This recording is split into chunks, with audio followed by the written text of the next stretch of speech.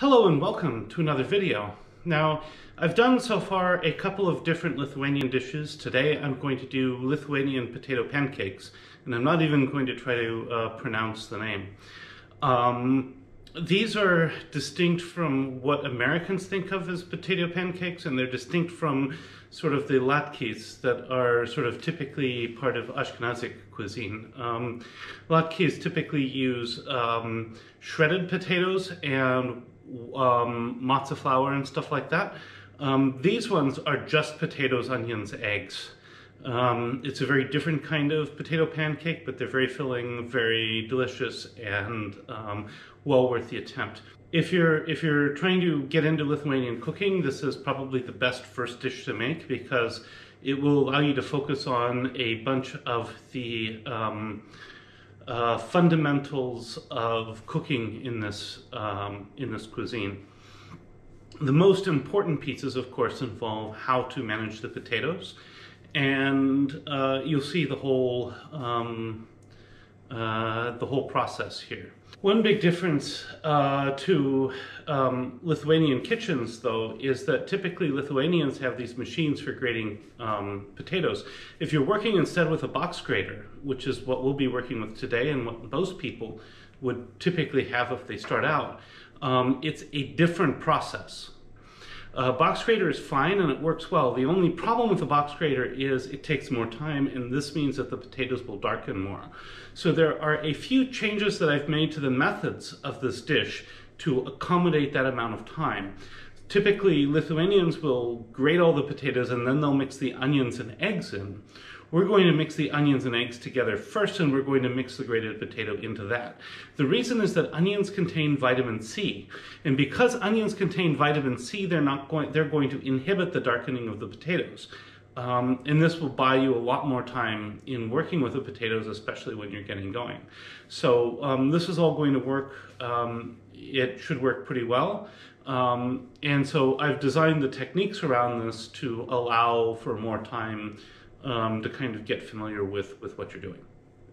So with that in mind, let's go turn to the ingredients. The ingredients for this dish couldn't be simpler. I have about 1 kilogram of potatoes. These are kind of oldish potatoes, but they'll still work. They're a little harder to grate as they age and get softer, so just keep that in mind. I have an onion. I have an egg, but this is a jumbo egg, so it's like about 1.5 times the size of a smaller egg, so just keep that in mind. For equipment, I have a box grater, and as always, we will use this fine grating side.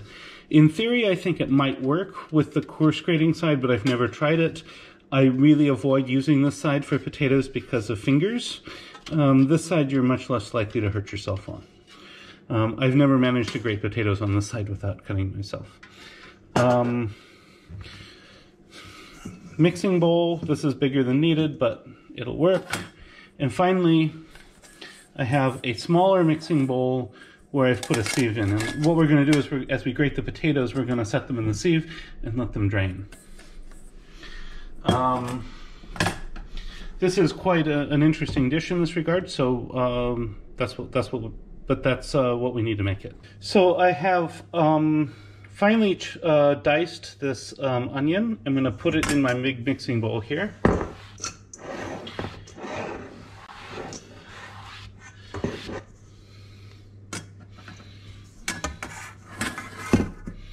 And into that mixing bowl, I'm going to crack my egg. Now, if you are using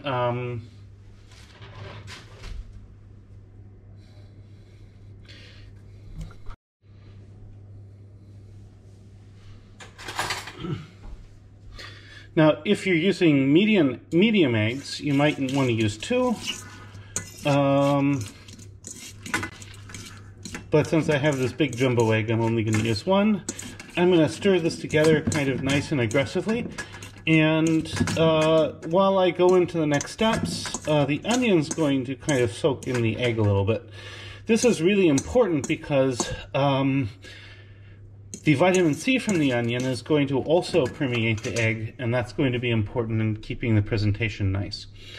So the next step is I'm going to take one of my smaller potatoes, and as always I work from small potatoes to big potatoes. I'm going to peel it with a vegetable peeler, grate it, and then I'm going to put the grated bit in here. Again, it will be this small side here. I will demonstrate the technique for grating once I have this potato peeled. So again, here we have the box grater. We put it in a bowl. We're going to use this side. I'm left-handed, so I'm going to tilt the side to the left. Then, starting typically on the larger side, I'm going to rub this back and forth, and I'm going to twist the potato slightly as I do that. The reason is that if I don't twist it, what's going to happen is that grooves will develop in the potato, and it will just simply, it'll be much, much harder to grate. But if I twist it a little bit, that avoids that problem.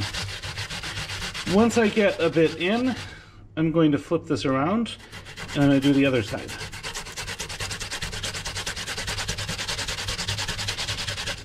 See, this side is actually dull enough I can take my calloused fingers and press the potato against them. This side would still cut my fingers. So then, when this is done, I'm going to take this and leave that there. I'm going to take my sieve and bowl, and I'm going to dump this into the sieve.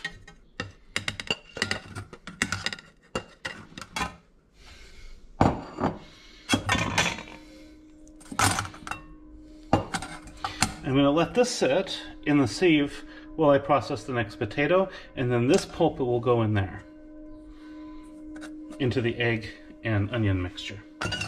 So I'll be back to demonstrate that when I've done the next potato. So this is the second potato, and you could see it was just browning just a little bit. It's okay. I'm going to go ahead and stir this in, and then I'm going to take the third grated potato and pour it into the sieve.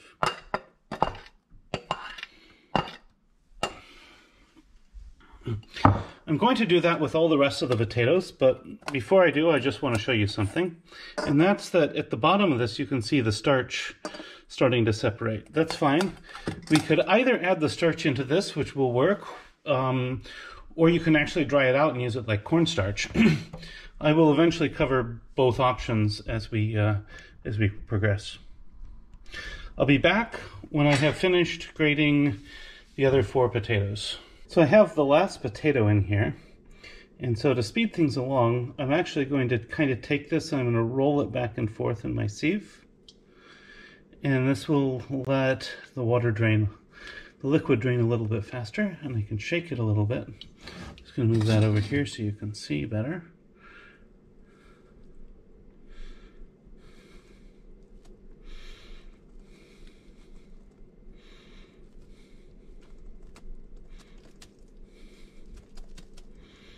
Should be good. And after I stir it up, I'll come back and deal with this water here. So what you're going to see is this is actually a really, really thick batter. It's fine if you like them this thick. If you don't, you can add a little bit of this potato water back. Probably not the whole thing, just a bit to see, look how much that loosens this up. Now, since this is about the consistency I want it, I'm not going to add any more potato water, so I will toss the rest of this, but I'm not going to toss the starch. So what you can see here is that there's this really thick layer of starch at the bottom. I'm actually going to save this for future cooking. You can use this exactly like cornstarch. So I'm going to just let this sit for a bit. I'll pour off the rest of the water, and then I will save that out to dry. So pan, bit of oil, turn on, we're going to heat this up by turning it on to high, and then I will turn it down from a 9 to about a 6, so just above medium. Once this gets hot, we'll start cooking these. It will be just a couple minutes. Oh, if this doesn't work. So once this is hot, I'm going to put a scoop full of batter in, and usually I use a gravy ladle. And I'm going to spread it around a little bit with the ladle, just because this is a fairly thick batter. And I will typically cook 2 of these on a pan this size.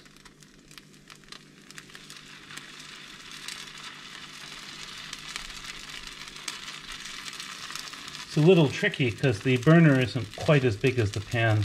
We'll see if that causes any problems. And we're going to let these cook until they fully firm up on the top, and then I'll flip them over. That may be another minute or 2. But it shouldn't be too long. Typically what you'll see is that the colors will change. It'll turn a little bit, and you'll start to see brown on the bottom there. And that's how we know they're ready to flip. These are starting to get close, but they're not quite ready yet. Typically what I'm going to do as they start to get close is I'm going to take my spatula and I'm just going to make sure they don't stick to the pan. So I'll just gently kind of move it underneath all of it and make sure that it moves freely. And I will do that under both of these. You can't do that right when the batter comes in, because then you'll just be moving around batter. You need it to stick together a little bit better. See, this one's sticking a little bit. But once they move freely, then it's a little easier to work with. This one is starting to look about right, so let's flip it over. And it's a little bit underdone. I'll come back later and try on the next ones as well. So I've cooked this on the other side for a little longer, and you can see it's starting to get a nice golden brown. We're going to cook these for just a couple more moments, and then I will take them off the heat and present them while I cook the next 2. So while the next 2 are on the griddle, I'm going to go ahead and just put these on a plate. Typically these are served with sour cream and not much else. You could, I suppose, put bacon and onions on them, but we're just going to do it this way. And here are your Lithuanian potato pancakes. And now for the taste test. Just going to take a little bit of the sour cream, kind of move it off to the side, take a piece of this potato.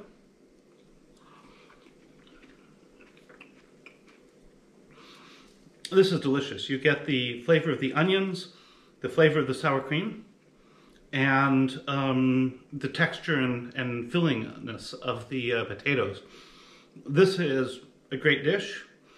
It's classic for a good reason, and I hope you enjoy it as much as I do. Bon appetit.